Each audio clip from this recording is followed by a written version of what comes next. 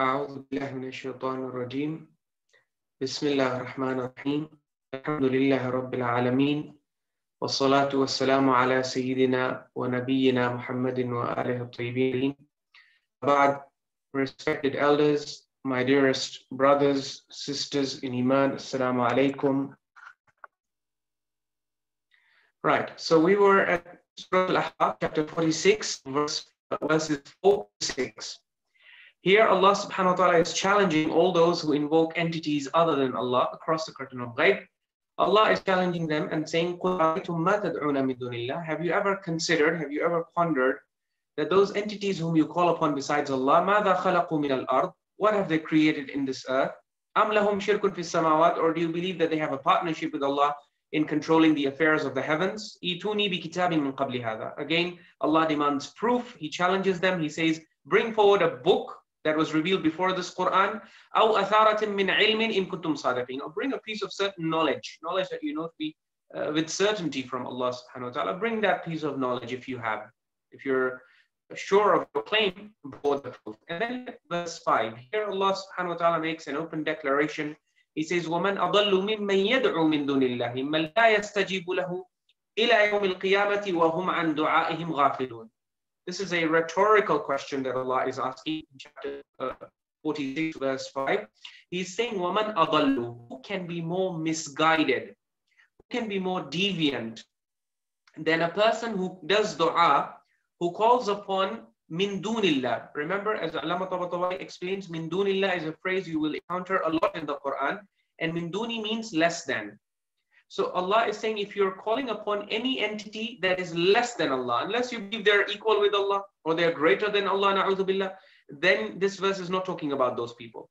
But anyone who is calling upon an entity across the curtain of ghaib, and they believe that entity is min dunillah, is lesser than Allah, okay, then Allah is saying, what greater misguidance, deviation can there be than this?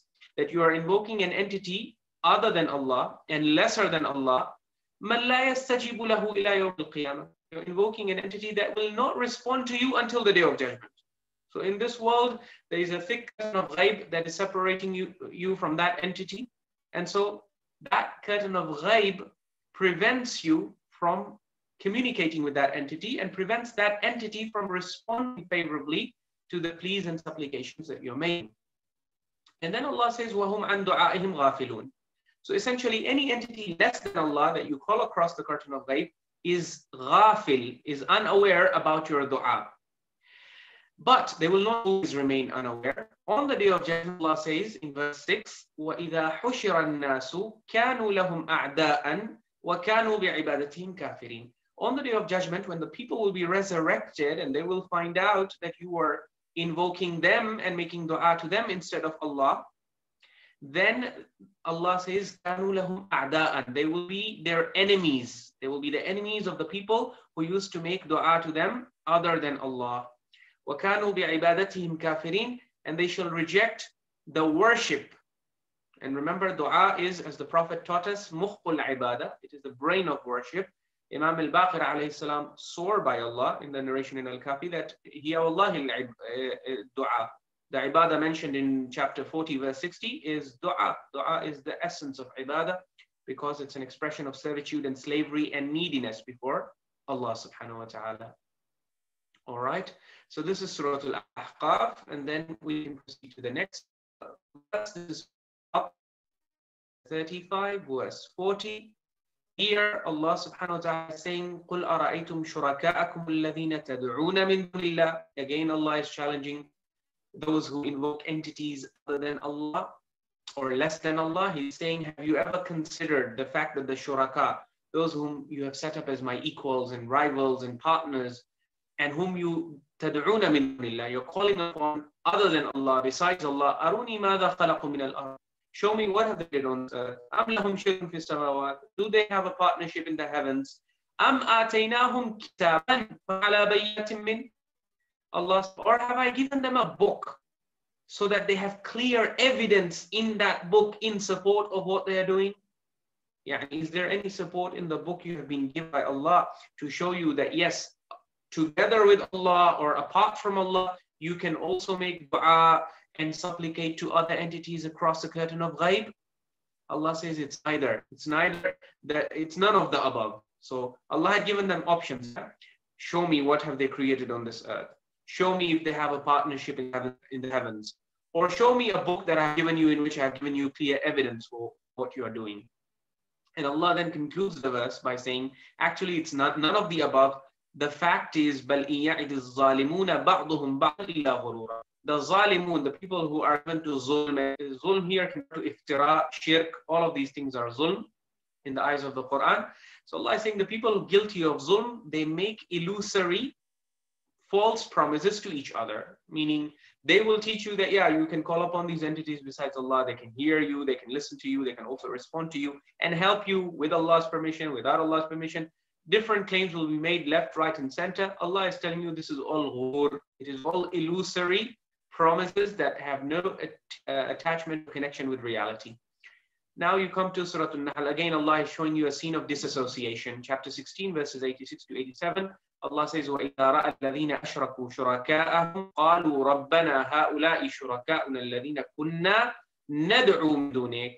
On the day of judgment, when the people who will have associated partners with Allah, they will see those partners whom they had associated with Allah. They will turn to Allah and say, Rabbana, our Lord, هَؤُلَاءِ شُرَكَاؤُنَا. These are the partners whom الَّذِينَ كُنَّا نَدْعُو مِن دُونِكَ, whom we used to make dua to and call upon other than you. Allah says, فَأَلْقَوْا إِلَيْهِمُ الْقَوْلِ. These partners or these entities will return, they will throw back their statement on their faces and say, إِنَّكُمْ لَكَاذِبُونَ. You are liars. You are liars as in liars about the fact that you used to call upon us. No. The fact that you used to tell people that we are the ones who have taught you to do this. So in the case of Isa alayhi salam, the Christians will say, yes, Jesus would be happy if we call upon him across the curtain of life. In the case of the Ghullat, they would say calling upon the Imams is fully approved by the Imams. So here Allah is saying, yeah, you can say this in this dunya, but in the hereafter, the people or the entities that you are supplicating to, they will tell you to your face, innakum lakadibun, you are liars. وَأَلْقَوْا إِلَى اللَّهِ يَوْمَئِذٍ السَّلَامُ. Allah says everyone will surrender before Allah on that day. وَضَلَّ عَنْهُمْ مَا كَانُوا يَفْتَرُونَ. And all the iftira done, all the lies that fabricated to justify their innovations and shirk-based practices, all of those iftira'at will disappear, they will vanish into thin air, and they will be of no use to them. Then you have Surah Yunus, chapter 10, verses 28 to 37. This is a long passage, maybe we can go very quickly through it. Allah is again showing you a scene in the Quran, وَيَوْمَ نَحْشُرُهُمْ جَمِيعًا. On the day of judgment, we will gather all of them together. ثُمَّ لِلَّذِينَ أَشْرَكُوا مَكَانَكُمْ أَنْتُمْ وَشُرَكَاؤُكُمْ. Allah is saying we will tell those people who are guilty of shirk. And remember, we've already established in previous lectures that the Quran considers the act of invoking or supplicating to any entity other than Allah across the curtain of life, it considers this to be shirk. And the Imams have also explained how people can unknowingly fall into this shirk. So Allah is saying anyone, all those people guilty of shirk, we will make them stand in one place, and the shuraka, that is the entities whom they associated with us in worship, in dua, in anything else, we will gather all of them together, فَزَيَّلْنَا بَيْنَهُمْ, and then we will make them stand separately. وَقَالَ شُرَكَاؤُهُمْ, and then the entities whom they used to consider equal with Allah or whom they used to give attributes of Allah to, their shuraka basically, their shuraka will turn to them and say, مَا كُنْتُمْ إِيَّانَا تَعْبُدُونَ. Say, you are not worshipping us. Okay, we're not prepared to accept that you are worshipping us. Okay, فَكَفَى بِاللَّهِ شَهِيدًا بَيْنَنَا وَبَيْنَكُمْ إِن كُنَّا عَنْ عِبَادَتِكُمْ لَغَافِلِينَ. Most certainly, we were completely unaware about the worship that you were directing towards us. Yani you were supplicating to us, you were engaging in other acts of worship perhaps, but we were not aware of any of that. We were إِن كُنَّا عَنْ عِبَادَتِكُمْ لَغَافِلِينَ. We were unaware. Then Allah says, هُنَالِكَ تَبْلُو كُلُّ نَفْسٍ مَا أَسْلَفَتْ. That is the moment when every nafs will realize what exactly they have brought forward. وَرُدُّوا إِلَى اللَّهِ مَوْلَاهُمُ الْحَقِّ. They will be returned for judgment to Allah, who is their true Mawla, their true guardian and master.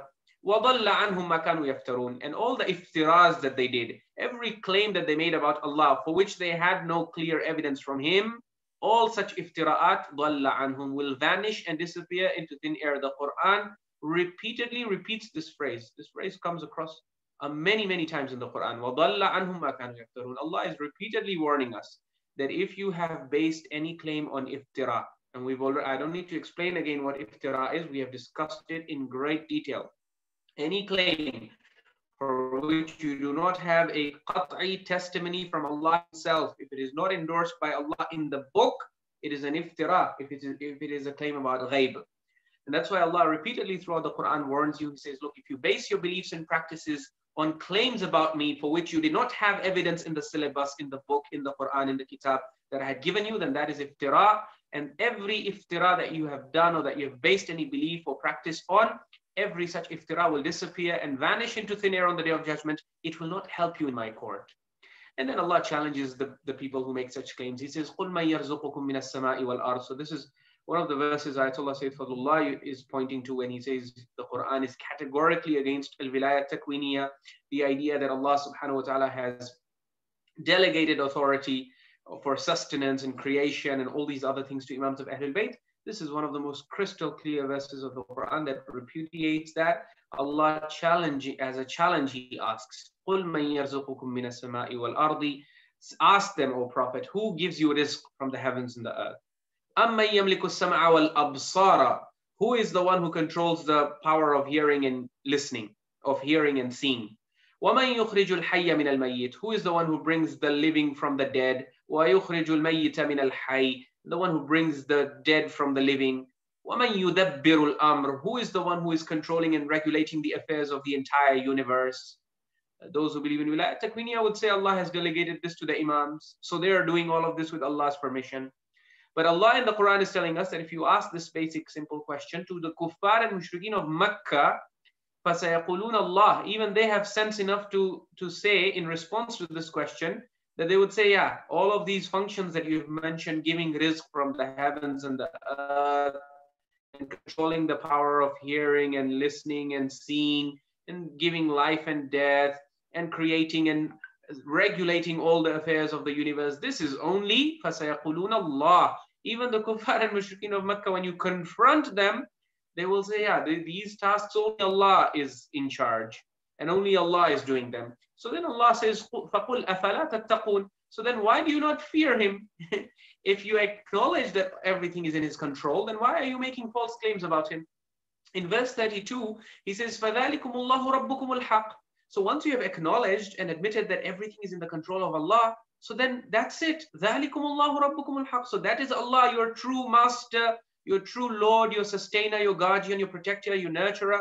He is Rabbukum al-Haq. He is the true Rabb. فَمَاذَا بَعْدَ الْحَقِّ إِلَّا الضَّلَالِ. So then what is left after the truth that we are telling you except for dalal, except for error and misguidance and deviation? فَأَنَّا تُصْرَفُونَ. So where are you getting deviated? But then Allah then answers the question Himself. He says, كَذَلِكَ حَقَّتْ كَلِمَةُ رَبِّكَ عَلَى الَّذِينَ فَسَقُوا أَنَّهُمْ لَا يُؤْمِنُونَ. Allah says, actually, this is my sentence of adhab, which I have already passed on those who are rebellious to me. They will not believe. No matter how many proofs you give them from the Quran, from nature, from here, there, they will not believe. Then Allah continues to challenge them. He says, قُلْ هَلْ مِنْ شُرَكَائِكُمْ مَنْ يَبْدَأُ الْخَلْقَ ثُمَّ يُعِيدُهُ. Those entities whom you are associating with Allah, can any of them begin the creation? قُلِ اللَّهُ يَبْدَأُ الْخَلْقَ. Say Allah is the one who begins creation. ثُمَّ يُعِيدُهُ. Then He returns it. فَأَنَّا تُؤْفَكُونَ. So where are you wandering? قُلْ هَلْ مِنْ شُرَكَائِكُمْ مَنْ يَهْدِي إِلَى الْحَقِّ. Is there any among your shuraka who can guide to the truth? قُلِ اللَّهُ يَهْدِي لِلْحَقِّ. Allah is the one who guides to the truth. أَفَمَنْ يَهْدِي إِلَى الْحَقِّ أَحَقُّ أَنْ يُتَّبَعَ أَمَّنْ لَا يَهِدِّي إِلَّا أَنْ يُهْدَى فَمَا لَكُمْ كَيْفَ تَحْكُمُونَ.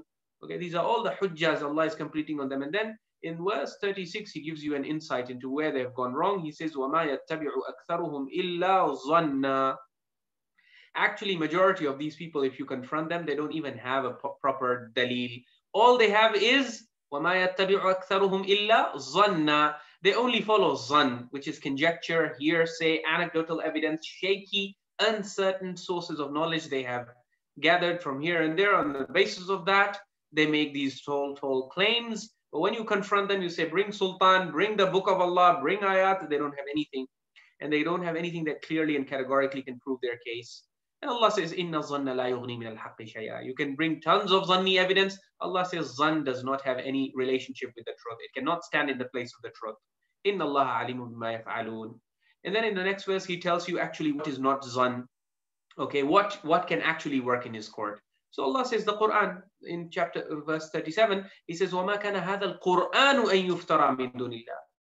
He says, if you want a book for which it can be guaranteed that it is not a product of iftira against Allah, then Allah says it is this Quran. Ultimately, وَمَا كَانَ هَذَا الْقُرْآنُ أَن يُفْتَرَى مِن دُونِ اللَّهِ. It is impossible, it is inconceivable that this Quran could have been falsely attributed to Allah. وَلَكِنْ تَصْدِيقَ الَّذِي بَيْنَ يَدَيْهِ. This Quran is a confirmation of that which came before it. وَتَفْصِيلَ الْكِتَابِ. It is an exposition of the book. لَا رَيْبَ فِيهِ مِن رَبِّ الْعَالَمِينَ. There is no doubt about the fact that it is from the Rabbul Alameen. Surah Yunus, the last verse I'm presenting from this surah, this is a passage towards the end, verses 104 to 107. Allah subhanahu wa ta'ala says, Ya ayyuhan nasu in kuntum fi shakkin min dini. Here the Prophet is being asked to proclaim and announce openly to anyone who is in doubt. O Prophet, tell the people, tell everyone, O human beings, kuntum fi shakkin min dini. If you are in any doubt about my deen, then let me tell you what my deen is. In a nutshell, this is my deen. My deen begins by negation, by rejecting everything that's false. So, فَلَا أَعْبُدُ الَّذِينَ تَعْبُدُونَ مِن دُونِ اللَّهِ. O Prophet, the nutshell, the crux of my deen is that I do not worship entities lesser than Allah, which you worship. وَلَكِنْ أَعْبُدُ اللَّهَ الَّذِي يَتَوَفَّاكُمْ. I worship the Allah who takes your soul at the time of death. وَأُمِرْتُ أَنْ أَكُونَ مِنَ الْمُؤْمِنِينَ. I have been commanded to be of those who are believers. وَأَنْ أَقِمْ وَجْهَكَ لِلدِّينِ حَنِيفًا. And I have been commanded to turn my focus and attention towards the deen as a hanif. Yani I'm supposed to deviate from the path of shirk and come to the path of tawheed and invite others to it. وَلَا تَكُونَنَّ مِنَ الْمُشْرِكِينَ. And do not be of those who are mushrikeen, who associate with Allah, who are guilty of shirk. And then in verse 106, Allah gives you more insight into this command. What does it mean not to be of the mushrikeen? Allah says, وَلَا تَدْعُوا مِن دُونِ اللَّهِ لَا يَنفَعُكَ وَلَا يَضُرُّكَ. Do not call upon entities other than Allah, across the curtain of ghaib, which can neither benefit you nor harm you. Okay? فَإِن فَعَلْتَ. If despite our giving you this command, you still decide to call upon and supplicate to entities and make dua to other entities other than Allah, who can neither benefit you nor harm you, then Allah says, إِنَّكَ إِذًا مِنَ الظَّالِمِينَ. You are definitely among the zalimeen. And why should you invoke and seek help and assistance from entities other than Allah when the reality is what He tells you in 107? He says, وَإِن يَمْسَسْكَ اللَّهُ بِضُرٍّ فَلَا كَاشِفَ لَهُ إِلَّا هُ. If Allah afflicts you with difficulty or distress or harm, there is no force in the heavens and the earth that can repel that harm or ward off that problem from you. وَإِن يُرِدْكَ بِخَيْرٍ. But if He decides to do good for you, فَلَا رَادَّ لِفَضْلِهِ. Then there is no force in existence that can repel or ward off His bounty and His generosity from you. يُصِيبُ بِهِ مَن يَشَاءُ مِنْ عِبَادِهِ. He gives whomsoever He pleases of His rahmah from among His servants. وَهُوَ الْغَفُورُ الرَّحِيمُ. And He is the most forgiving, the most merciful.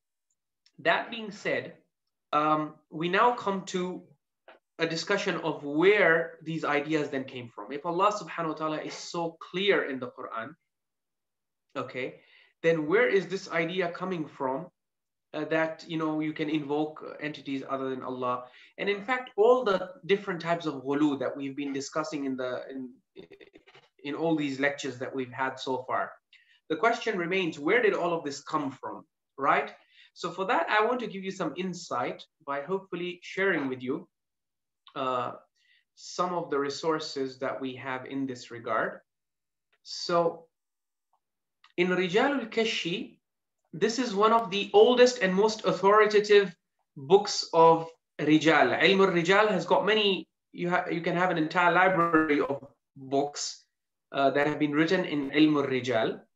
And Ilm al-Rijal is the science that deals with the narrators of hadith. So a lot of the ghuluw that is popular today, if you confront the mainstream scholars, for example, or you confront those who support it, where will they bring you evidences from? Obviously, in the Quran, you don't have any clear-cut evidences for the ghuluw that is going on. In fact, you have, as we showed you, you have evidences against that.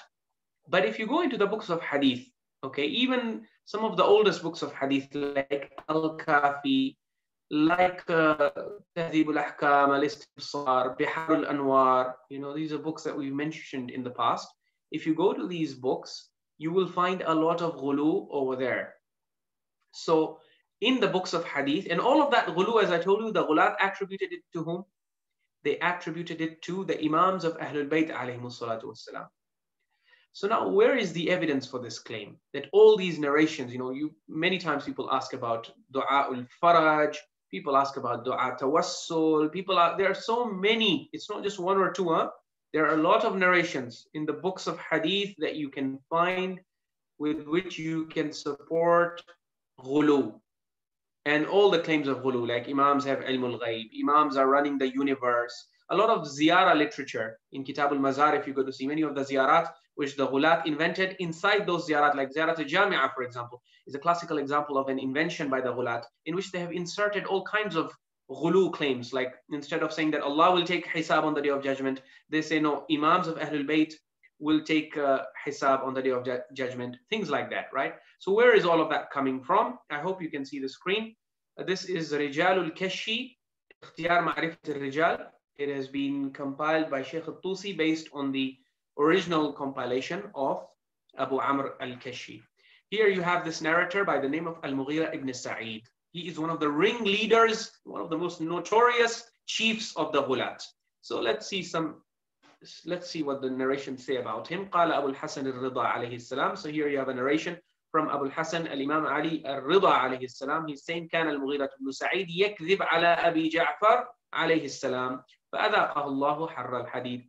Mughirah Ibn Saeed used to specialize in inventing lies against Abi Ja'far. Who is Abu Ja'far?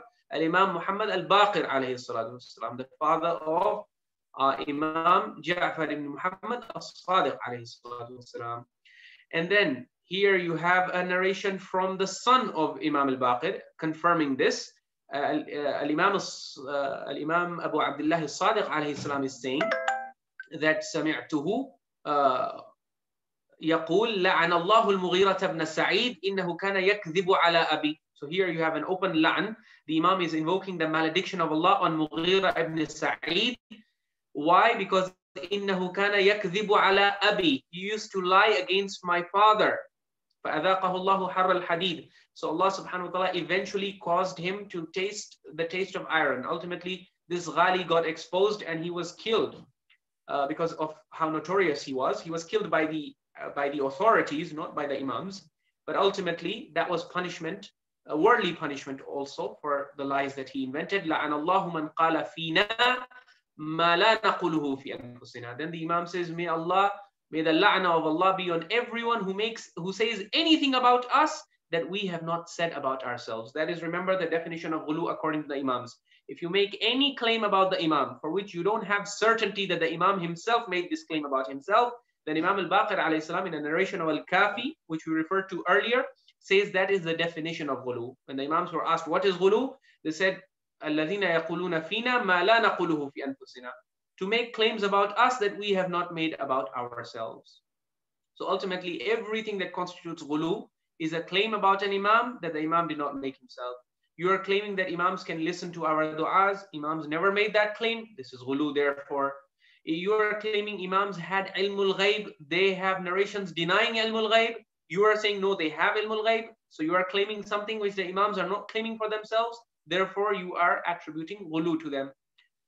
So now, obviously, when you will go to other narrations, you will see that Imams are claiming ilmul ghaib. So where are those narrations coming from? They're coming from this guy and his supporters. Al-Mughirah Ibn Saeed, who specializes in lies against Imam al-Baqir. So now here he's saying, the Imam is saying, لَعَنَ اللَّهُ مَنْ قَالَ فِينَا مَا لَا نَقُلُهُ فِي أَنفُسِنَا. May the la'na of Allah be on all those who say things about us which we do not say about ourselves. وَلَعَنَ اللَّهُ مَنْ أَزَالَنَا عَنِ الْعُبُودِيَّةِ. And may the la'na of Allah be on everyone who removes us from the position of slavery to Allah. So ultimately, this was one of the missions of Ghulat. They wanted to equalize. They wanted to raise the Imams to the station of Allah by giving the sifat of Allah. So if Allah is a Razzaq, they want the Imam to be Razzaq with the permission of Allah.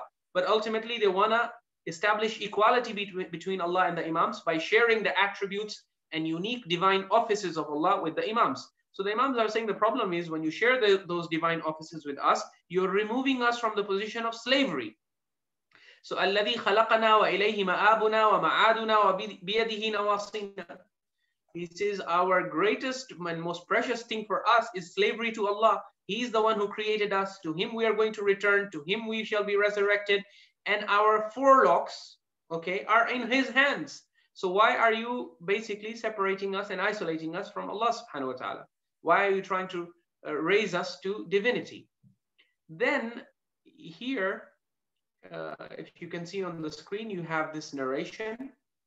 This is a very important narration. So if you will look at one of the highlights that has been advertised for tonight's lecture, it is suspicion of hadith. Okay, so once people like Mughirah Ibn Saeed and these others, they became very active, and then the companions of the Imams also started finding about them through the Imams. Now this is what happens. You have a companion by the name of Yunus Ibn Rahman, one of the most distinguished companions of Al-Imam Abul Ali ibn Musa Ridha salawatullahi wassalamu alayhi. Okay, this Yunus Ibn Rahman is a very close and trusted companion of the Imam. He spends a lot of time with the Imam. He has studied under the Imam. And now look at him. The Shia are having a problem with him. The Shia of his time. So he says, أَنَّ بَعْضَ أَصْحَابِنَا. One of the Shia asks him this question. وَأَنَا حَاضِرٌ. The narrator, who is Muhammad ibn Isa ibn Ubayd, is saying, in my presence, one of the Shias asked him this question. To whom? To Yunus. He says, Ya Aba Muhammad. This is the kunya of Yunus. Respectful way of addressing him. He says, Oh Abu Muhammad, ma ashaddaka fil hadith. What is the matter with you? Why are you so strict in hadith? Okay, this, by the way, is something they will also say to you today, or to us today. Many of the mainstream scholars, they have this problem with the reformist scholars. Why are you so suspicious of hadith? Okay, we have ilmul rijal, mashallah. We have this whole system of classifying ahadith. Why are you so paranoid? Why do you doubt the ahadith so much? This same objection is being raised against who? Against Yunus ibn Rahman, because apparently he's also like us in this regard. Or we are actually on his footsteps. He does not accept ahadith easily, and in fact he rejects majority of the ahadith that are being narrated on the authority of the Imams. That's why the Shia, they are objecting. They're saying, Yunus, okay, you are very close to the Imam, fine, but how does that give you authority to reject, to be so strict in hadith? وَأَكْثَرَ إِنْكَارِكَ لِمَا يَرْوِيهِ أَصْحَابُنَا. Why is it that you reject so much of what our trustworthy and reliable companions have narrated from the Imams of Ahlul Bayt? فَمَا الَّذِي يَحْمِلُكَ عَلَى رَدِّ الْأَحَادِيثِ. What is it that causes you to reject so many ahadith wholesale? Now listen to Yunus. He gives the response. He says, حَدَّثَنِي هِشَامُ بْنُ الْحَكَمِ. Hisham ibn al-Hakam narrated this hadith to me. Who is Hisham ibn al-Hakam? He is one of the most distinguished theologians from among the ashab of Al-Imam Sadiq alayhi salatu wasalam, right? And Al-Baqir alayhi salam as well. So Hisham ibn al-Hakam, who is this trusted companion of the sixth Imam, he narrates this hadith on his authority that he heard Aba Abdullah alayhi salam, that is Sadiq alayhi salam, saying, لا تقبل علينا حديثا إلا ما وافق القرآن والسنة. He says Hisham ibn al-Hakam heard straight from Imam Sadiq's mouth that he said, do not accept any hadith from us except that which agrees with the Quran and Sunnah, the established Sunnah of Rasulullah. أو تجدون معه شاهدا من أحاديثنا المتقدمة. Or if you find support for it in those of our ahadith that have already reached you in such a way that you are certain that they're from us. So yeah, Imam, why are you telling us this, that we should not accept any hadith unless we find confirmation for it in the Quran and in the established Sunnah, or in those of your ahadith that are known to be from you with certainty? Why all of this? He says, فَإِنَّ الْمُغِيرَةَ بْنَ سَعِيدٍ لَعَنَهُ اللَّهُ دَسَّ فِي كُتُبِ أَصْحَابِ أَبِي أَحَادِيثَ لَمْ يُحَدِّثْ بِهَا أَبِي. Because Mughirah Ibn Saeed, may Allah curse him and withdraw his mercy from him, inserted a hadith into the books of the companions of my father. He inserted a hadith which my father never narrated. Okay, so this is a huge bombshell that Rijalul Kashi is dropping. He's saying there is this work, there is this whole project that was going on of inserting ahadith into the books of the trusted companions of the Imams. Why trusted companions? Because if Mughirah Ibn Saeed were to invent a hadith and then circulate it in his name, as soon as the Shia would hear Mughirah Ibn Saeed is narrating this, they would say, oh, that blacklisted liar, that person who is cursed by the Imams, you want us to accept his hadith? So no, Mughirah Ibn Saeed is very clever. He says, don't use my name. I'm inventing a hadith. He has his agents. He tells them, insert these ahadith into the books of the trusted companions of the fifth and sixth Imam. Now, how did he do that? This is something that this riwayah will give you more insight into. So have patience. فَاتَّقُوا اللَّهَ وَلَا تَقْبَلُوا عَلَيْنَا مَا خَالَفَ قَوْلَ رَبِّنَا. So the Imam says, please fear Allah and do not accept anything in our name which goes against the qawl of our Rabb. The statement of Allah in the Quran or the Sunnah of the Rasul that you know to be from Rasulullah, don't accept anything in our name. Because people have inserted false and fabricated ahadith in our books. فَإِنَّا إِذَا حَدَّثْنَا قَالَ اللَّهُ عَزَّ وَجَلُّ وَقَالَ رَسُولُ اللَّهِ. Because when we narrate, we only narrate from Allah and we narrate from Rasulullah. Okay? So this was the general instruction of Imam Sadiq alayhi salam to his companions after he learned of this project that the Ghuluww had launched to insert ahadith into the books of the companions, the trusted companions of the Imams. Now listen to Yunus. Yunus is still not done. He's explaining to you his own methodology and experience. How has he become so suspicious of ahadith? He says, okay, so Hisham ibn al-Hakam told me this hadith, I memorized it, I put it in one corner of my head, I didn't pay much attention to it. But then he says, there was a big event in my life. وَافَيْتُ الْعِرَاقِ. I came to Iraq. فَوَجَدْتُ بِهَا قِطْعَةً مِنْ أَصْحَابِ أَبِي جَعْفَرٍ عَلَيْهِ السَّلَامِ. I found in Iraq a group of companions from the time of Imam al-Baqir. There were people who had met Imam al-Baqir alayhi salam. وَوَجَدْتُ أَصْحَابَ أَبِي عَبْدِ اللَّهِ عَلَيْهِ السَّلَامِ مُتَوَافِرِينَ. So he says, I found a few companions of Imam al-Baqir in Iraq, and I found a large number of companions of Imam Sadiq alayhi salam. Where were they living? They were living in Iraq. He says, when I met these companions, فَسَمِعْتُ مِنْهُمْ. I went up to these companions and I said, please share and narrate the ahadith. You, mashallah, you had the chance to study under Imam al-Baqir. You, mashallah, had the chance to study under Imam al-Sadiq. Can you dictate some of the ahadith that you studied under them or that they narrated to you? So he says, I listened to their ahadith, وَأَخَذْتُ كُتُبَهُمْ, and I took their books. Okay, I borrowed their books from them.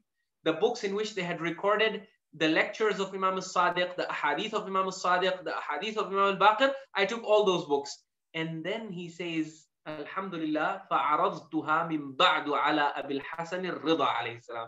After that, I had the chance to meet who? Al-Imam Abul Hasan Ali ibn Musa al-Ridha salawatullahi wa salamu alayhi. He says, as soon as I had the chance to meet Imam al-Ridha, all those books were with me. I presented those books just for additional confirmation that these are the ahadith of your great grandfather and your jad. Mawla, you listen to these ahadith and just confirm them for me, because now, mashallah, I have the opportunity to hear from you directly. So then when I go and narrate, I can tell that, you know, these are ahadith narrated by the trustworthy companions of al-Baqir and al-Sadiq. And I personally myself confirm that these ahadith are from them. Who confirmed that for me? Imam Ridha alayhi salam. But he says, to my shock and horror, what happened when I started narrating the ahadith from the books of the trustworthy companions, فَأَنْكَرَ مِنْهَا أَحَادِيثَ كَثِيرًا. He started rejecting narration after narration. So many narrations he rejected. Who? Imam Ridha alayhi salam. He says, أَنْ يَكُونَ مِنْ أَحَادِيثِ أَبِي عَبْدِ اللَّهِ.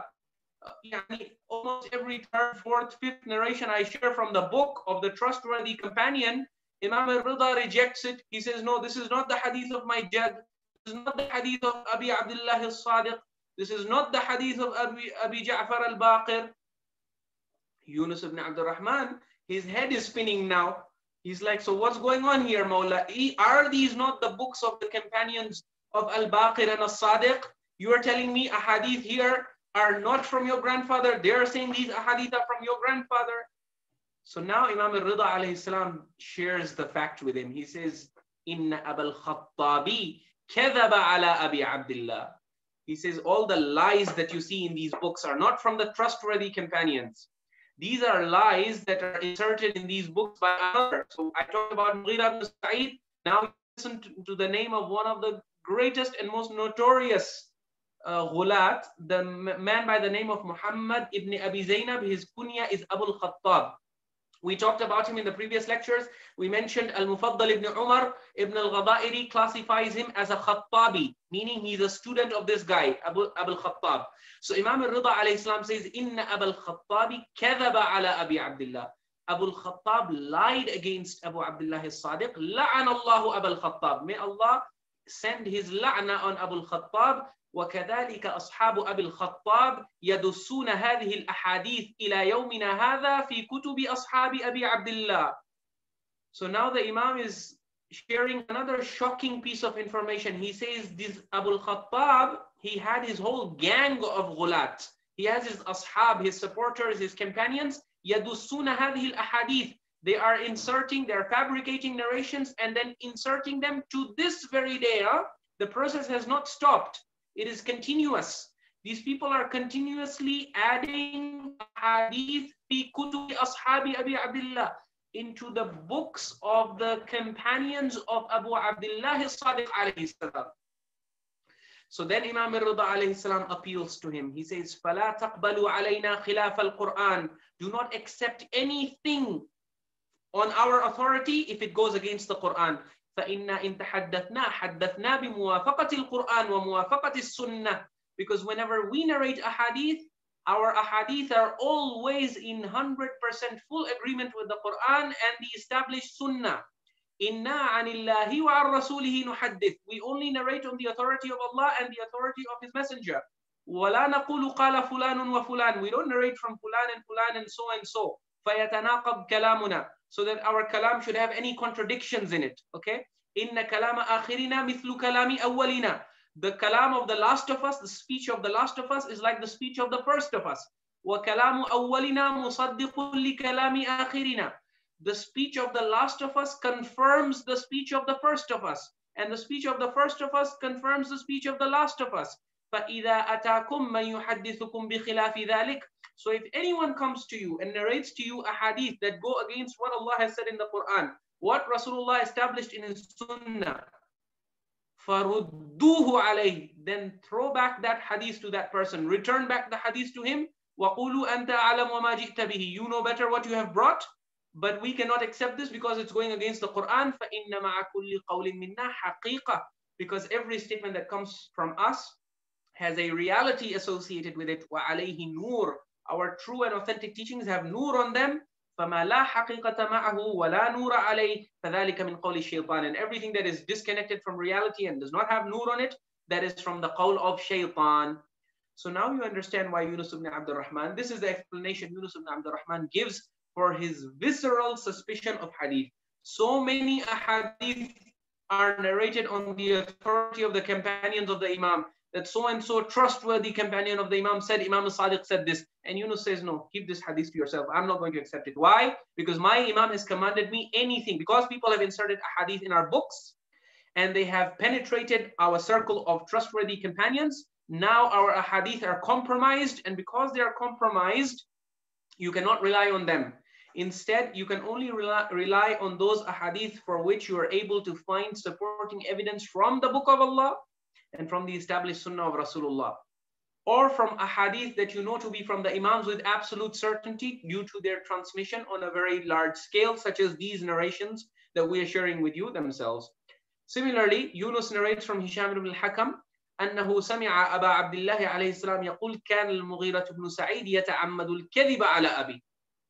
Yunus ibn Rahman narrates from Hisham ibn al-Hakam that he heard Imam Sadiq alayhi salam saying that Al-Mughirah ibn Saeed يتعمد الكذب. He used to purposely lie against the father of Imam Sadiq, that is Imam al-Baqir alayhi salam. ويأخذ كتب أصحابه. And he used to collect the books of the ashab. Now, the question you might be asking, how did the books of the trustworthy companions of the Imams fall into the hands of Al-Mughirah ibn Saeed? So Imam Sadiq alayhi salam gives us the secret. He says, look at this next line. وَكَانَ أَصْحَابُهُ الْمُسْتَتِرُونَ بِأَصْحَابِ أَبِي. Mughirah Ibn Saeed had undercover agents who used to work for him.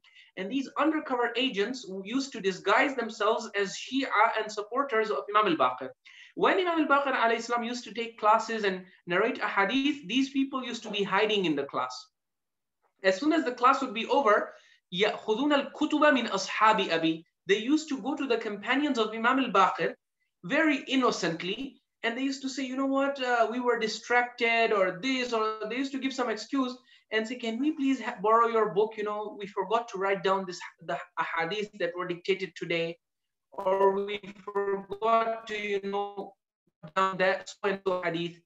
So and these ashab of Imam al-Baqir alayhi salam, bichara, they were innocent, you know, people. Someone comes to you, you have a book of knowledge from the Imam. Someone comes to you and asks you that, you know, you have this book, please, I want to borrow it, I want to copy the hadith and share them and circulate them. If you're a true student of the Imam, would you deprive that person of that knowledge? Especially if you don't know the background. You're like, okay, this person seems like an innocent person. He wants to learn more about the deen in light of the teachings of the Imams. He's asking me for my book. You know, why should I be choyo? Why should I be stingy and keep my knowledge to myself? No, the ashab of Imam al-Baqir were generous people, especially in matters of deen. So when someone comes to them and says, please borrow your books, they say, fine, have our books. Ultimately, they were writing in books just for, you know, as an additional security measure. They mainly relied on memory. Okay, so they were memorizing the hadith as the Imam was narrating them, but just for, you know, safekeeping. And because the Imams used to encourage it, they used to write them down in their notebooks as well. However, these companions of Mughirah Ibn Saeed, they go up to them, they say, give us these books of Ahadith. They give them, فَيَدْفَعُونَهَا إِلَى الْمُغِيرَةِ. Imam Sadiq says, these ashab bichara, they gave those books to the companions of Mughirah, the agents of Mughirah, they take them back to Mughirah. فَكَانَ يَدُسُّ فِيهَا الْكُفْرَ وَالزَّنْدَقَةَ وَيُسْنِدُهَا إِلَى أَبِي. So he used to take those books, he used to insert kufr. Okay, this is not low-level stuff, you know. It's not like he used to invent narrations that, you know, if you recite this surah, you will get this thawab, and not low-level fabrications. He used to insert absolute blasphemy into those books. Wazandaqa, and heresy, you know, basically giving powers of Allah to any slave of Allah. That is heresy, that is blasphemy as far as true Islam is concerned, as far as the teachings of the Imams are concerned. So that's why the Imams, they say what you find in the books of the companions of our forefathers, you will find a lot of kufr and zandaqa in it. وَيُسْنِدُهَا إِلَى أَبِي. But you will find it having a proper sanada. So this Mughirah, he used to invent the sanad as well, or he used to add it to the book. If the book belongs to a trustworthy companion, he does not even need to add a sanad, because the companion himself is the sanad. ثُمَّ يَدْفَعُهَا إِلَى أَصْحَابِهِ. Then he used to take copies of those books. He used to distribute them among his own gangsters and his own undercover agents. وَيَأْمُرُهُمْ أَنْ يَبُثُّوهَا فِي الشِّيعَةِ. He used to say that, okay, now go and spread and circulate these books, which I have added my stuff to, among the naive Shia, among the innocent public. فَكُلُّ مَا فِي كُتُبِ أَصْحَابِ أَبِي مِنَ الْغُلُوِّ فَذَاكَ مَا دَسَّهُ الْمُغِيرَةُ بْنُ سَعِيدٍ فِي كُتُبِهِمْ. So now the Imam gives you one final concluding statement. He says everything that you find of Ghuluw in the books of Imam al-Baqir alayhi salam or his companions, all that Ghuluw, or all the Ghuluw that you find in the Ahadith of Imam Sadiq or Imam Ridha or any other Imam of Ahlul Bayt, where is all of that Ghuluw coming from? Imam says, فَكُلُّ مَا كَانَ فِي كُتُبِ أَصْحَابِ أَبِي مِنَ الْغُلُوِّ فَذَاكَ مَا دَسَّهُ الْمُغِيرَةُ بْنُ سَعِيدٍ فِي كُتُبِهِمْ.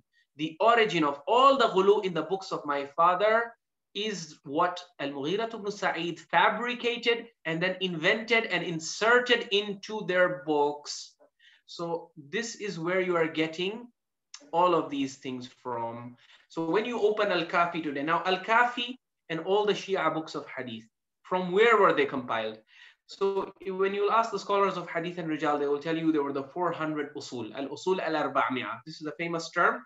They might not necessarily have been 400, but there is a famous, you know, number, okay? Like they say Fortune 500, okay? So you have al-usul al-arba'mi'ah. You have the 400 usul. What are the usul? The usul are these manuscripts that contain the ahadith of Imam al-Baqir, Imam Sadiq, which their companions compiled, okay? Which their companions used to, when the Imam is dictating hadith, the companions are writing it down, and the book in which they have written this down is called asl.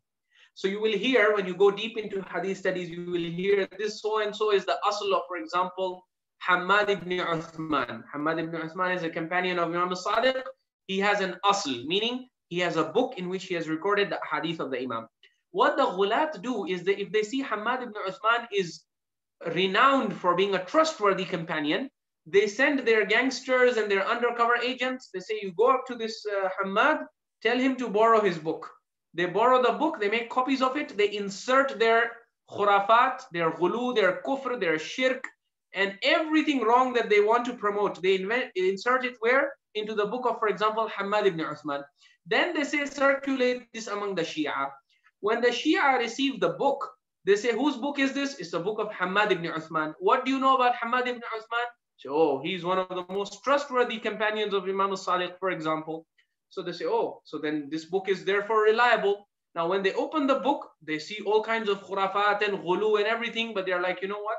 If the Imam has said it, then it must be the case. And so the Shia end up accepting so much of the ghuluw and the khurafat and the kufr and the shirk that has been promoted in the names of the Imams. That's why you see here, for example, the Imams repeatedly, I'm telling you, this book is full of narrations in which the Imams are warning. Now the Imams have discovered that the Ghulat have done this. They are appealing, they are pleading, begging their companions, please be careful of these people. Do not take ahadith from the books, even if they are trustworthy books of our forefathers. Don't take it. Just follow those ahadith that agree with the Quran, that for which you can find supporting verses in the Quran. If anything, if you find a claim being made in a hadith for which no support exists in the Quran, just close your eyes and throw it away. Throw it against the wall, as you will see in other ahadith. So here you have another appeal from Abu Abdullah Sadiq alayhi salam. He once says to his companions, La'an Allahu al-Mughirah Ibn Saeed. May Allah curse Mughirah Ibn Saeed. May Allah curse the Jewish woman whom he used to go to learn magic and sorcery. These ghulat were into all kinds of dodgy, dark sciences, things like that. فَسَلَبَهُ اللَّهُ الْإِيمَانَ. Allah took their iman away from them. And then the Imam clears the picture. He says, look, فَوَاللَّهِ, I swear by Allah, مَا نَحْنُ إِلَّا عَبِيد. We are only slaves, okay? Anyone who tries to make us lords or partners with Allah or tries to give us the powers of Allah, you understand that this is ghuluw, okay? This has got nothing to do with us. مَا نَحْنُ إِلَّا عَبِيد. We are just slaves. مَا نَقْدِرُ عَلَى ضَرٍّ وَلَا نَفْعٍ. We are telling you very clearly, we do not control any harm or any benefit. إِن رَحِمَنَا فَبِرَحْمَتِهِ. If Allah has mercy on us, it is His mercy. إِنْ عَذَّبَنَا فَبِذُنُوبِنَا. If Allah punishes us, it will be because of our sins. وَاللَّهِ مَا لَنَا عَلَى اللَّهِ مِنْ حُجَّةٍ. We don't have any case against Allah. وَلَا مَعَنَا مِنَ اللَّهِ بَرَاءً. We don't have any immunity from Allah that we will be able to save people on the Day of Judgment or save ourselves from His adab. We have no such thing, because the ghulat were feeding people with the idea that the Ahlul Bayt, you just believe in all this ghuluw, and Ahlul Bayt will save you on the Day of Judgment and they will rescue you from the fire of hell. The Imam is clearing. In many ahadith you see Imam Sadiq saying, La taghurru wa la taghtarru. Please don't get fooled and don't fool other people. We do not control anything on the Day of Judgment. We don't have any power. We cannot save you. If you have disobeyed Allah, there's nothing we can do for you. If you have obeyed Allah, obviously all kinds of doors are open for you. And then the Imam says, وَإِنَّا لَمَيِّتُونَ. Look, we are going to die. وَمَقْبُورُونَ. We will go to our graves. وَمَنْشُورُونَ. We will be resurrected. وَمَوْقُوفُونَ. We will be made to stand before Allah to answer, to give hisab. وَيْلَهُمْ مَا لَهُمْ لَعَنَهُمُ اللَّهُ. May the curses of Allah be on them. Why have they invented all of these things? فَلَقَدْ آذَوُوا اللَّهُ. They have caused adha to Allah, to His Messenger, in his grave, to Amir al-Mu'mineen, to Fatima, Hassan, Al-Hussein, Ali ibn al-Hussein, Muhammad ibn Ali. They have hurt all of these people and they have damaged the mission of all of these people. وَهَا أَنَا ذَا بَيْنَ أَظْهُرِكُمْ. Look at me, I am present in front of you. Imam Sadiq is saying, لَحْمُ رَسُولِ اللَّهِ. I am the flesh and blood of Rasulullah. أَبِيتُ عَلَى فِرَاشِي خَائِفًا وَجِلًا مَرْعُوبًا. When I sleep at night, I am terrified. Terrified of what? Of the adhab of Allah. Okay. يَأْمَنُونَ. But these people, they sleep in security. that Ahlul Bayt will save us. The Ahlul Bayt themselves, Imam Sadiq is saying, I am in fear of what will happen to me on the day of judgment, while these people are promoting the idea that no, the day of judgment, we will be in control and we will go around rescuing people from hell and doing this and that. He says, أَتَقَلْقَلُ بَيْنَ الْجِبَالِ وَالْبَرَارِ. He says, these people should look at our seerah. We are so fearful of Allah. And we don't make any tall claims that Allah will give us this and Allah will give us that. Why are these people doing all of this? أَبْرَأُ إِلَى اللَّهِ مِمَّا قَالَ فِيَ الْأَجْدَى. I disassociate and declare my innocence before Allah from all this al-ajda and al-barrad, Abdu Bani Asad, Abul Khattab. May Allah's curses be on these people. All of these things that they have promoted and spread about us, I declare my innocence from all of this. Now listen to this. This is a real bombshell that, and a real amazing statement that the Imam gives us. He really empowers us. He says, Wallahi law ibtulu bina wa amarnahum bidhalik lakana al-wajibu alla yaqbalu. Here he's giving us a test, which most of us would fail, but Imam is teaching us. He's saying, suppose if Allah subhanahu wa ta'ala were to test you, okay, Allah does not test people with such a difficult test, but he says, suppose Allah were to test you. How would he test you? Suppose he were to take away our intellects and make us, turn us into robots, okay? And in robotic mode, he were to command us to tell you that you should believe in all of this ghuluw. That, for example, you should supplicate to us, you should believe we have ilmul ghaib, you should believe. Suppose if we were telling you all of these things, like Imam Sadiq really was saying all of this stuff. Na'udhu billah. He says, لَكَانَ الْوَاجِبُ أَلَّا يَقْبَلُوا. Would you accept it or would you not accept it? So this is sometimes where I like to test my students to ask them. So here now we have, the case is clear. Mughirah Ibn Saeed and all these people are lying against Imam. But suppose if Imam Ja'far as-Sadiq alayhi salam himself were to come to me personally, and he was to say that, look, you recognize me, right? I'm Imam Ja'far, and I am telling you, and I'm telling you with the authority that I have as the grandson of Rasulullah, that Allah has given me all of these powers. I am the one giving rizq. I am the one who responds to the du'as and supplications. I am the one you should be calling upon besides Allah. If Imam Ja'far himself were to tell you all of these things, would you accept them or not? Well, majority of us, I think, would say yes, we would accept them. The only reason why we're not accepting these things is because Imam himself has rejected these things. He has disassociated himself from such claims. But Imam Sadiq wants to take his Shia to a higher level. He's saying, no, no, no, no, no. He's saying, Wallahi, I swear by Allah, if Allah were to put you into a test whereby you were to hear all of this ghuluw and shirk and kufr that these people are spreading in our name, suppose you were to hear this from our mouths, لَكَانَ الْوَاجِبُ أَلَّا يَقْبَلُوا. It would be wajib on you to reject our statement. Meaning the ghuluw and the kufr and shirk that these people are promoting is so dangerous. And it is so clearly against the Quran that Imam Sadiq is saying that even if I were to say this and endorse it, it would still not become approved. Allah would still not approve of it, and it would still not be justified for you to accept it. So how about when I am disassociating from it and declaring my innocence before Allah? فَكَيْفَ وَهُمْ يَرَوْنَنِي خَائِفًا وَجِلًا أَسْتَعْدِي اللَّهَ عَلَيْهِمْ وَأَتَبَرَّأُ إِلَى اللَّهِ مِنْهُمْ. Repeatedly the Imam does bara'ah. He declares his innocence. He disassociates himself. He says, Ushhidukum. He says, I call all of you to bear witness. At least those of you who are in front of me on the day of judgment, when Allah questions me, please testify in my favor. Anni imru'un waladani Rasulullah. I am a person from the direct descendants of Rasulullah. Wama ma'iya bara'atum min Allah. I have no immunity from Allah. What does it mean by bara'ah? This claim that the Ghulat had spread, that the Ahlul Bayt can save whomsoever they want on the day of judgment from the fire of hell, whether you have disobeyed Allah, obeyed Allah. Ahlul Bayt will have absolute power. They will save whomsoever they want, and they will leave to rot in hell anyone that they want. Imam is saying, Ma ma'iya bara'atu min Allah. I don't have any such power or control on the day of judgment. In ata'atuhu, he says, I myself am under examination just like you. If I obey Allah, He will have mercy on me. Wa in asaytuhu azabani azaban shadida. And even if I were to disobey Allah, Allah does not have discrimination, that because he's from the Naslu Rasulillah, he's from the descendants of Rasulullah, therefore we're going to deal with him with velvet gloves. No. He says, in asaytu, if I disobey the laws of Allah, if I go against the Quran, if I defy the established sunnah of Rasulullah, azabani azaban shadida. Allah will punish me with a terrible, terrible punishment. Aw ashadda azaba. In fact, with the worst of the punishments, Allah will punish me with. So basically in this book, this is the oldest and most authoritative book of Ilm al-Rijal that I have shared with you over here. And once you go through the narrations, there's narration after narration after narration in which the Imams of Ahlul Bayt have declared their bara'ah, and they have basically explained to all of us exactly what happened, how did this come. I don't know how much time there is left. If I could share one last statement from Ayatollah Muhammad Saeed Tabatabai al-Hakim. Let's do that last, and then you can wind up. Right.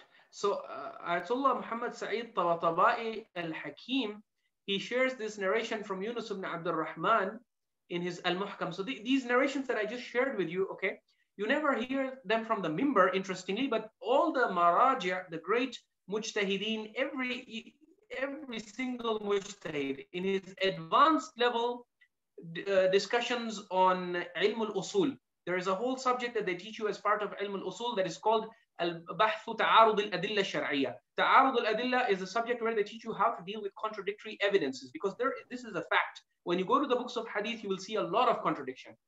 Okay, you will see du'as like du'a kumail, for example, in which only Allah is being invoked. But you will also see du'as like tawassul, in which the imams are being invoked, and both are being attributed to the imam.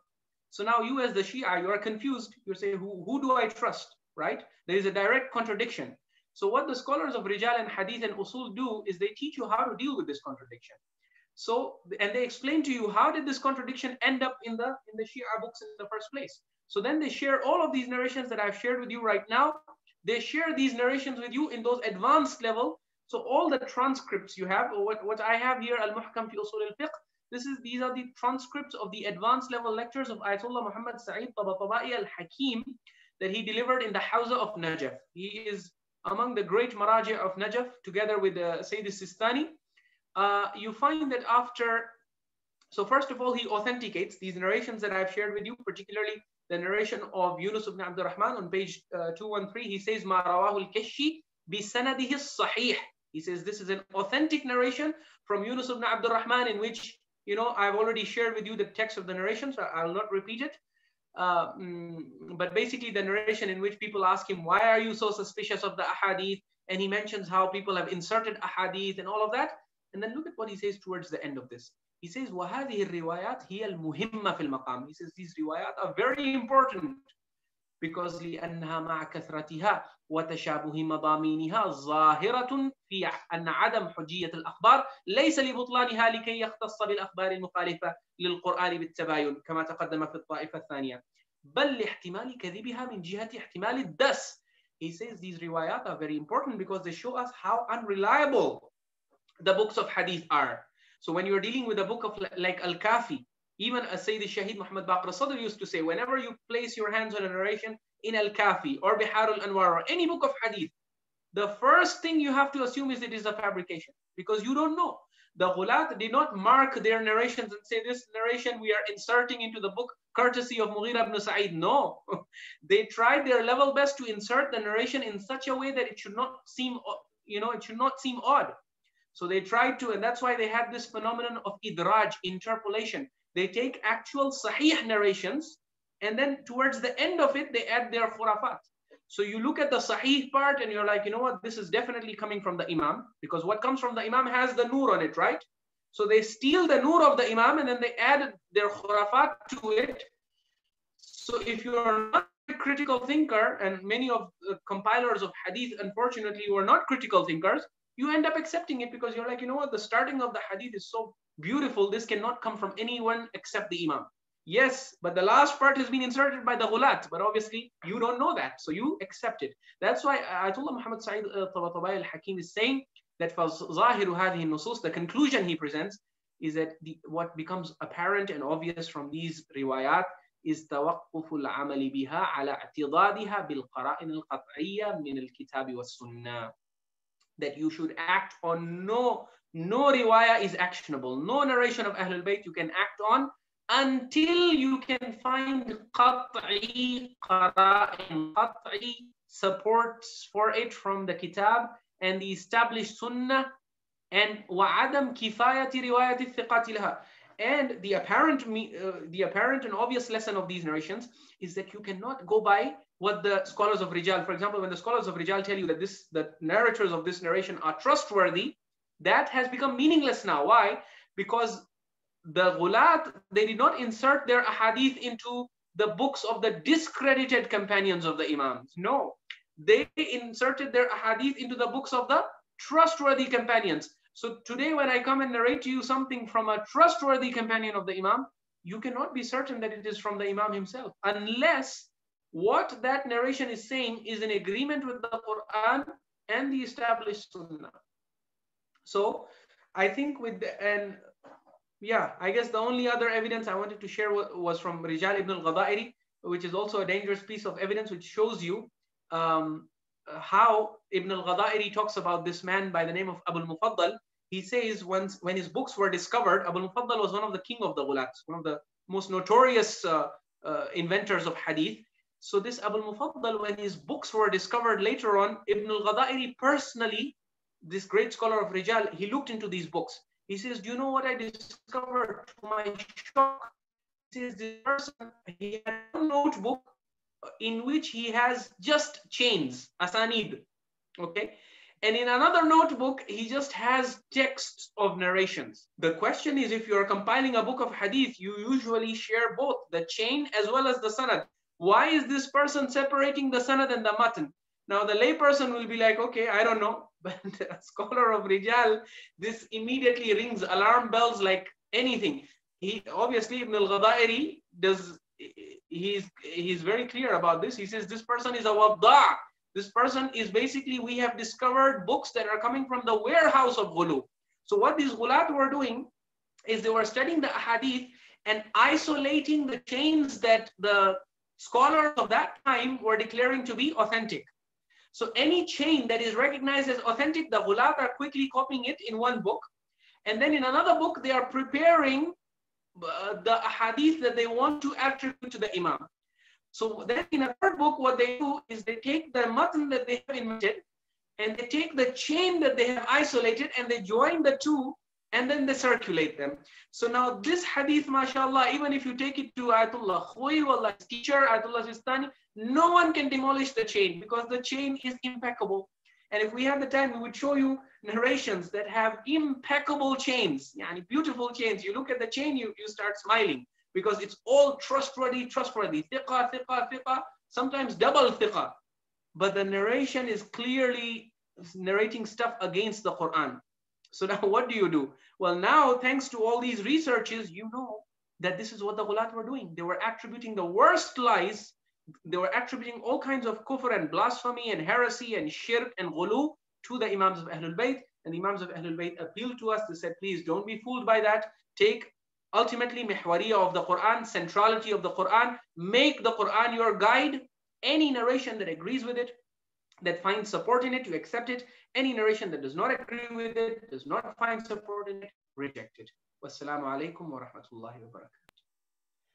Thank you very much for that, Syed.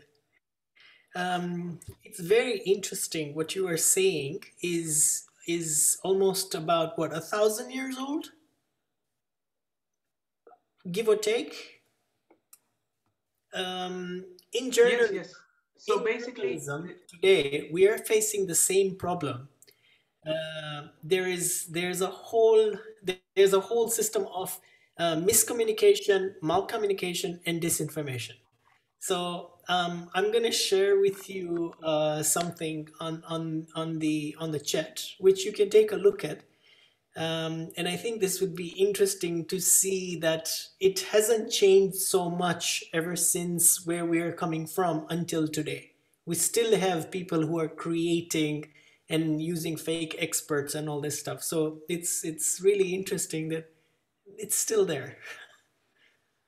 Yeah, very true and very rightly observed. Yeah. Anyway, okay. There's a question. There are two questions there, but Abbas Bhai has raised his hand, so let's give him a chance to ask his question. Abbas Bhai, short question, please. Assalamu alaikum. Wa alaikum assalam wa rahmatullah wa barakatuh. Last time, I think you mentioned about an ayah in Surah Al-Tawbah اتخذوا أحبارهم ورهبانيهم أربابا من دون الله. And immediately after 3 ayahs, Allah addresses the believers. يا أيها الذين آمنوا إن كثيرا من الأحبار ورهبانية ليأكلون أموال الناس بالباطل. So it's giving an example of rabbis and monks who are religious leaders respected in that community. That applies also to Islamic Ummah. So we have been guaranteed salvation, especially us, if a certain percentage is done away with.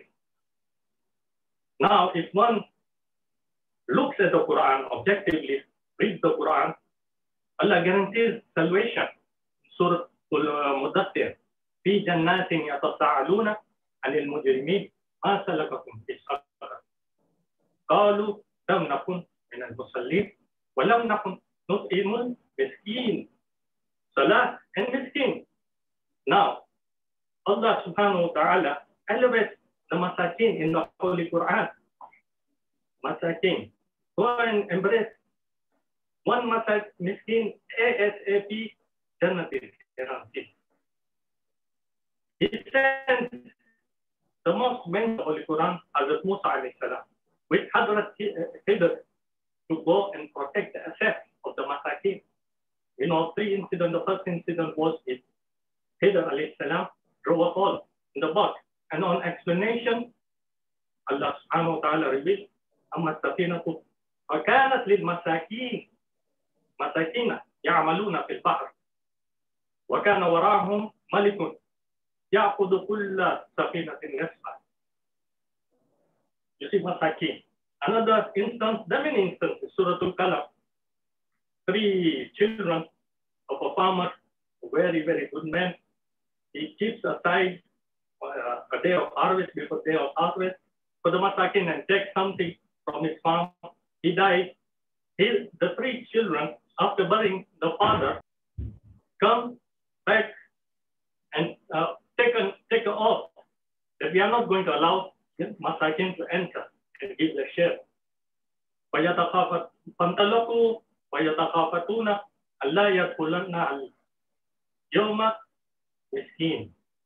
So what happened? فأصبحت كالصريم. The whole farm was turned into ashes. Sarim comes from Surma. So Jannah is so easy. You pray, embrace the miskin, Allah is guaranteeing you Jannah. So such things are not highlighted. Jannah, the way pathway to heaven is being made difficult. So I don't know what the insight is. Shukran. Jazakumullah for that observation. Yes, you're very right about how the Quran ties the issue of salvation with taking care of and having concern about the masakin. So the Quran always has this thrust on 2 fronts. Firstly, at the level of huququllah, and then huququl nas and huququl ibad, right? So even in Surah Al-Haqqa, for example, when Allah talks about the person who is for whom he instructs to be thrown into the hell, the first thing he says is, إِنَّهُ كَانَ لَا يُؤْمِنُ بِاللَّهِ الْعَظِيمِ. He did not believe in Allah the Great. And the second thing is about the food of the poor who are hungry. So yes, absolutely, you're very right in pointing out that the Quran gives a lot of attention to the issue of the poor and the needy and feeding the starving and contributing all of these things to their welfare. And yes, within every religious community, there is also this trend that you mentioned earlier from the verse of Surah At-Tawbah, whereby sometimes religious leaders, the ahbar and the ruhban that the Quran talks about, they collect funds in the name of the poor and the needy, but then they don't end up spending it in the right causes, and they don't end up giving it to the poor and the needy. So Allah subhanahu wa ta'ala threatens them in Surah At-Tawbah. He says, يَوْمَ يُحْمَى عَلَيْهَا فِي نَارِ جَهَنَّمَ فَتُكْوَى بِهَا جِبَاهُهُمْ وَجُنُوبُهُمْ وَظُهُورُهُم. That on the day of judgment, they will be branded with all that gold and silver that they had hoarded and kept away from the poor and the needy. So Jazakumullahu khairan for that insight and that observation about how the Quran really focuses on this and associates it with the whole idea of salvation. Okay. That would have been an easy out for a lot of us. Okay, there is a question from Anis that says, is this Mufazzal the same guy who has hadith about our body and why Allah has made them the way He has? Okay, so I think there is some confusion regarding. So you have one narrator by the name of Al-Mufaddal ibn Umar. This is someone we discussed in previous lectures. Today, the narrator that I was talking about is Al-Mufaddal. Let me see if I can share the screen so you can see for yourself. You can see the screen? Oh, okay. Yeah, so this is basically Rijal of Ahmad ibn al-Hussein al-Ghadairi. Okay. And this is entry number 149 and 34. Muhammad ibn Abdullah ibn Muhammad ibn al-Muttalib al-Shaybani Abu al-Mufaddal. Okay, so that is al-Mufaddal. This is Abu al-Mufaddal, the father of Mufaddal, but not this Mufaddal.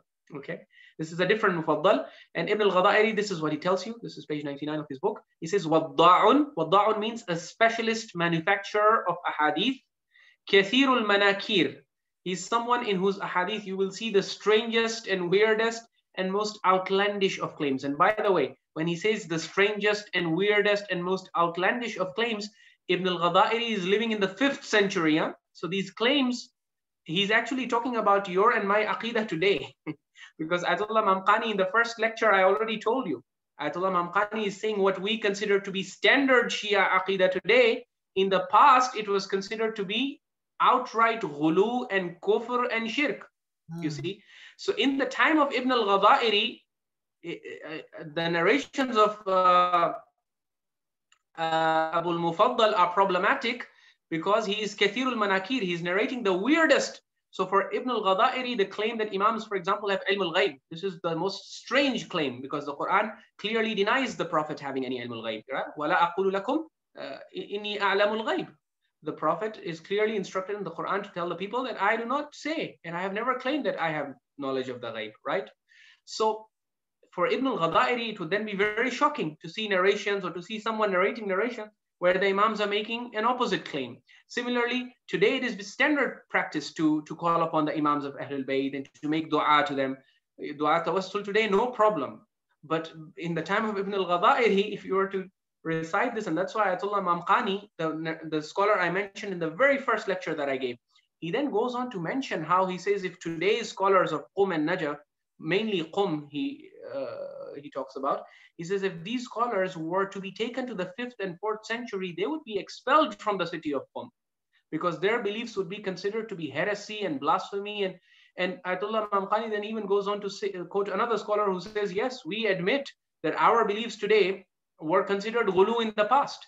And if today we were to go back into the 5th century through a time machine, we would get kicked out and expelled big time from Qum, and we would not be allowed. And in fact, there were narrators who were expelled and kicked out from the city of Qum for narrating narrations today that are being narrated in the mimbars of Qum itself and by people who have graduated from Qum. So one narrator who was expelled from the city of Qum by the chief of the Qummis, the greatest scholar of hadith and rijal in Qum at that time, was a Sheikh Ahmad ibn Muhammad ibn Isa al-Ash'ari al-Qummi al-Razi. He was the grand mufti and sheikh of the city of Qum, and he was a companion of the 10th and 11th Imams. So he had actually studied under the Imams. When he saw Sahal ibn Ziyad al-Adami al-Razi, this is a Ghali narrator, when he was, and Sheikh Ali Karmali, if you look at his sessions, he has been referred, many of the narrations he discredits because, or he identifies as problematic, which is his very respectful way of telling you that it is unreliable. Problematic is because of Sahal ibn Ziyad al-Adami. Sahal ibn Ziyad al-Adami al-Razi was expelled from the city of Qum by the chief of the Qummis, Sheikh Ahmad ibn Muhammad ibn Isa al-Ash'ari al-Razi al-Qummi. Why? For narrating narrations which, in the language of Ibn al-Ghadairi, are manakir. But today, those narrations, so for example, one of the narrations of Sahal ibn Ziyad al-Adami al-Razi is that if a person, he claims the Imam said that if a person were to spend his entire life doing tawaf of the Kaaba, I don't know, fasting, praying, all of the ibadat he mentions, he dramatizes the whole thing. But at the end of the day, if he does not have the wilaya of Ali, he will enter hell. This is attributed by Sahal ibn Ziyad to Imams of Ahlul Bayt. Now today, this is narrated in the Mimbar, and this is narrated in Qum itself. If you go to Qum, you don't be surprised if you hear a speaker or a khatib narrating this, or people who have graduated from Qum, you will hear them circulating, narrating, promoting this narration. But this Sahal ibn Ziyad, who is narrating this narration in Al-Kafi, he, if you go and look at what the biographical dictionary, what Ibn al-Ghadairi will tell you, what Najashi and Tusi will tell you about him, is they will tell you, Baba, this is a discredited, notorious Ghali who was expelled from the city of Qum because of narrating ahadith, inventing ahadith against Ahlul Bayt. And then look at this, what he says, Ra'aytu kutubahu. Ibn al-Ghadairi says, so this is Abul Mufaddal we're talking about. He says, I saw his books, fiha al-asanid min duri al-mutun. I saw the asanid in it, the chains, without the text. Wal mutun min duri al-ahadith. I saw the text without the asanid. So basically this guy he's the owner of a warehouse where ahadith are being invented left, right, and center, and they're being attributed to the Imams of Ahlul Bayt. All right, so those are two different mufaddals. All right, there is a question here that says, can you explain once more how we arrive at across the curtain of ghaib as being what defines shirk and iftira? Which ayah in the Quran provide the basic or derivative terminology of across the curtain of ghaib? Second question, what was the ayah in Quran which equated supplication with ibadah worship, or was that only from hadith? I think the across the curtain of ghaib can be seen then on your YouTube videos. Unless you want to shortly just touch on that, and there's a request for the ayah of Quran which equated supplication with ibadah and worship, so that you can answer. Right. Okay. So yeah, with regard to the first question, I think we've responded to it in the previous sessions. The only thing I'll say is that it's not one single verse, it's the whole Quran. The Quran clearly shows you of cases of people seeking help from each other when they are in the same realm. For example, the Shia of Musa, the supporter of Musa, doing istighatha from Musa. That was when Musa was physically present in front of him. The Quran gives you several such examples. The sons of Yaqub, they go to Yaqub, they say, Father, do istighfar for us. No problem with that. Why? Because you are in the same realm. But then the Quran talks about making dua. Don't make duas to entities that can neither benefit you nor harm you. Why? Because once an entity is across the curtain of ghaib, they cannot benefit you and harm you. As the Quran has already explained, they cannot even listen to you. They cannot even listen to the voice of the Prophet, so let alone you and me. So that is a quick response to the first question. With regard to the second question, which ayah in the Quran equates supplication with worship? I would say there are several such verses. Chapter 40, verse 60 is just one example that is cited by Imam al-Baqir alayhi salam. He says, Allah there says, وَقَالَ رَبُّكُمُ ادْعُونِي أَسْتَجِبْ لَكُمْ. Your Lord has said, call upon me and I will answer, I will respond. إِنَّ الَّذِينَ يَسْتَكْبِرُونَ عَنْ عِبَادَتِي. Those people who are too arrogant to worship me, سَيَدْخُلُونَ جَهَنَّمَ دَاخِرِينَ. They shall enter the fire of hell in a state of humiliation. So when Allah says those people who are too arrogant to worship me, Imam al-Baqir alayhi salam says he's referring here to what? He's referring to what he mentioned in the first part of the verse, which is Udu'uni. So essentially, the message of the verse is call upon me, because calling upon me is not just you're asking your hajat and getting your wish list, dealt with by Allah. You are actually worshipping Allah. Every time you do dua, as the Prophet tells us, mukhul ibadah. It is the brain of worship.